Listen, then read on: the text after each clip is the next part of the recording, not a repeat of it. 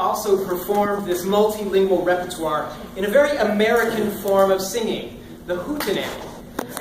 She even coined the German word for it, hootenanny, capital H. Those of you who know German know what I'm talking about. You know, it sounds kind of like it could be Yiddish, or like it's a weird word. It's a weird word. I don't know the etymology. That's a job for my colleague, Leora Halper. I don't know if she's here.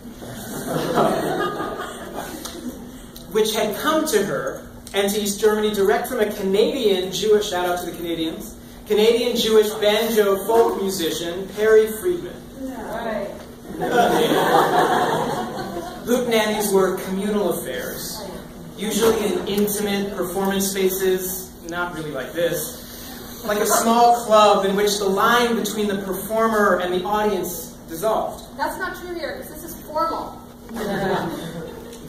The two also helped found the Festival of Political Song in 1970 that brought performers from around the world, including Vietnam here, to East Berlin to celebrate music's role in political change.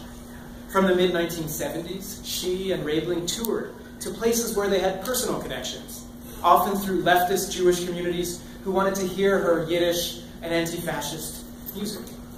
These later tours, which by the 1980s involved the whole family, brought her to the United States and to Israel. She and her family, in fact, were the first people to sing in German in the hallowed halls of Yad Vashem.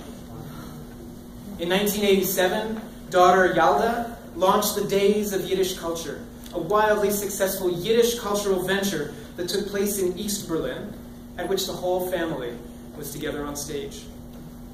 The show included an aging Lynn, beloved by her adoring fans, yet little known outside of Germany and the leftist circles across the globe for which she performed.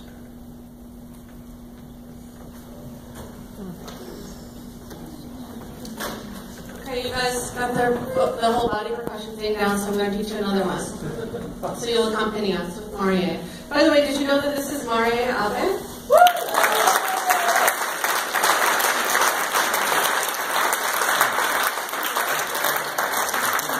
She's a local treasure, so